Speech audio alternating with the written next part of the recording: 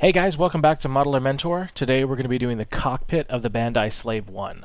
So I decided to do the cockpit separate from the main piece because once I put that cockpit in, all the other pieces around it will lock it in. So I want to make sure that I have easy access to all the parts of the cockpit. So right now we're going to prime it with a Vallejo gray primer, and we're going to be using a Winsor & Newton Series 7 Kolinsky Sable brush to do our brush painting. Now the Winsor & Newton brushes are probably the best watercolor brushes that you can buy.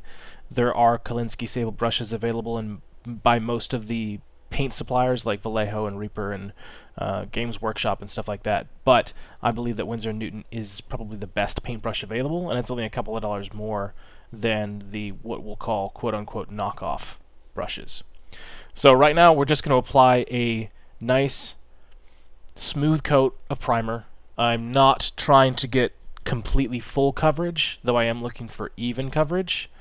A primer is really just a sticky coat. It's just a tack coat to make sure that the paint actually sticks to the plastic. There are a couple of different ways that you can do primer. This is the simplest version, where you're just putting down a gray coat, or if you've got black primer, a black coat, or whatever your base primer color is going to be. You can also use your primer for pre-shading, which we're not going to do for this tutorial, but it's a really cool technique that we're going to go into later on. So be on the lookout for that particular tutorial. We'll probably do that on tanks and planes.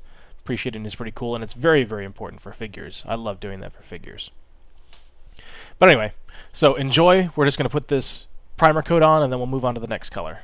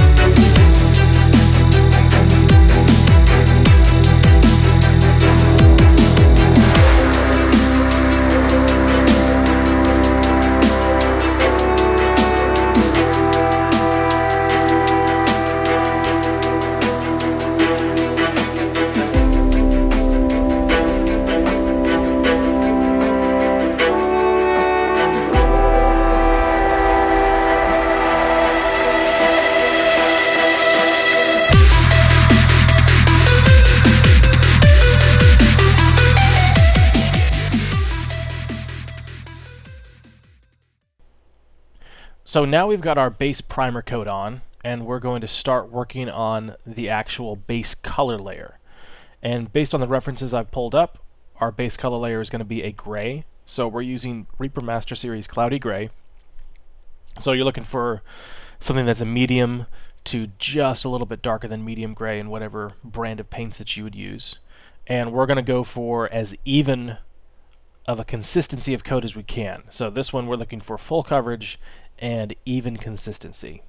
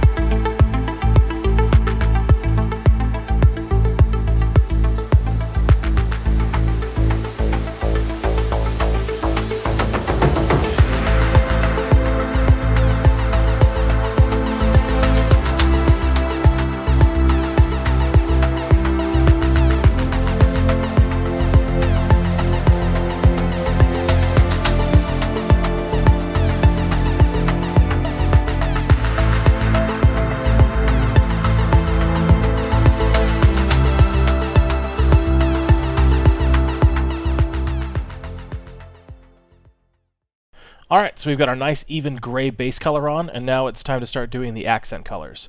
So we're going to accent all of the panels and do all the details in black. So this is just a straight up black.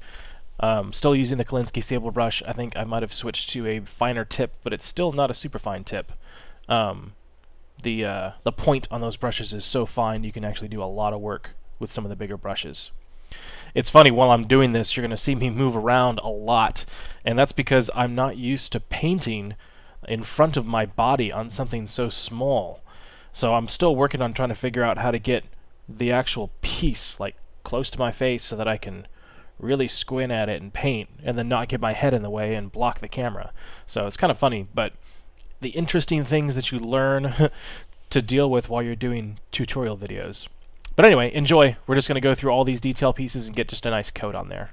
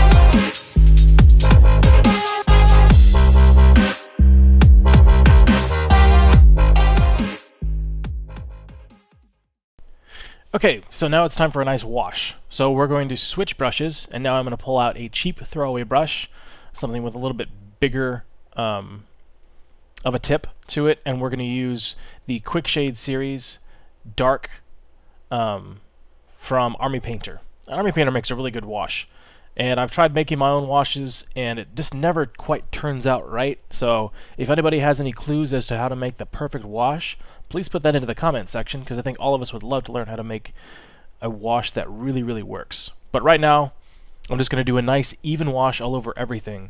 And I'm actually going to leave that wash on the large surfaces, and I normally wouldn't do that. I would do this more for a panel line or, you know, panel accent type thing. But I'm looking to darken that gray a little bit, and I also want to have some extra texture be shown. So I'm going to go through and basically paint over the entire model with this wash color.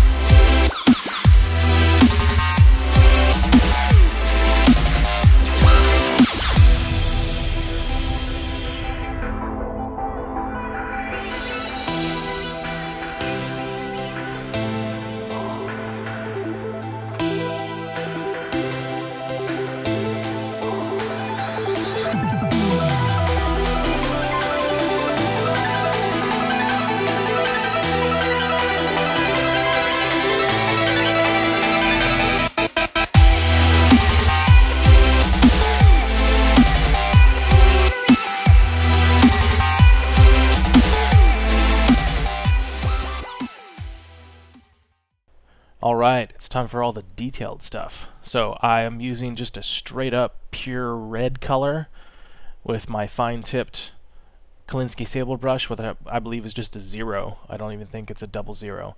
And I'm just going to dot all of our little buttons and knobs and stuff with the red and get those accents in.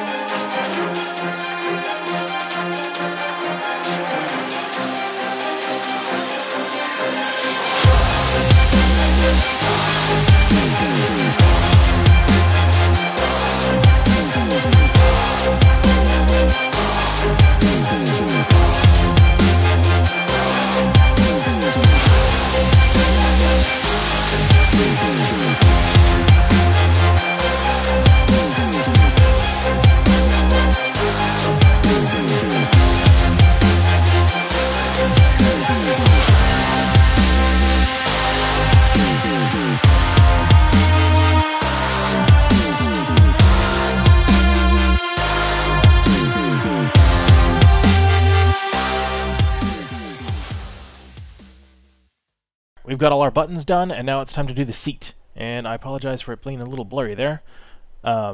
Still working on figuring out all of the details for blurriness. But anyway, we're going to use a oiled leather from the Reaper series. And I believe in the cutaway book that has the Slave 1, it shows a tan-colored seat. And I really like that for contrast. So that picture is on Patreon. At the $5 subscription level, you get to access all of my reference material for every single model that I make. So I've got a folder that has a ton of different pictures of the studio scale version of the Slave 1, as well as anything that I found interesting about Slave 1. You can find it there, and that's a great resource that you don't have to do all the hours of research to find the best pictures. So I've decided again to do the oiled leather, And I think that's just going to be a nice accent color that'll show through the windshield when this is all done.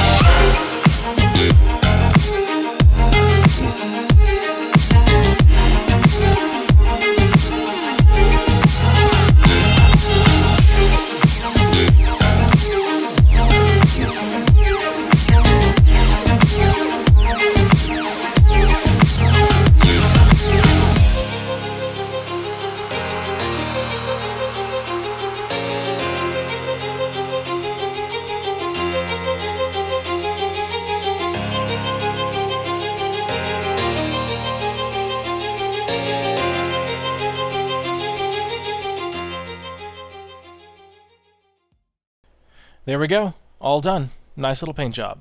That's going to look really good once we get that put back into the ship. So our next steps are literally just to place it back into the ship, get all of the rest of the pieces that surround it locked in place, and then we are ready to start working on the actual paint job for the whole thing. Very, very exciting. So thank you guys very much for joining me for Chapter 3, and look for Chapter 4 coming up real soon. If you like these videos, please subscribe below or follow me on Facebook. And also, if you want to get giveaways and other free stuff, tutorials and more videos, please follow me and subscribe on Patreon. Thanks. Bye.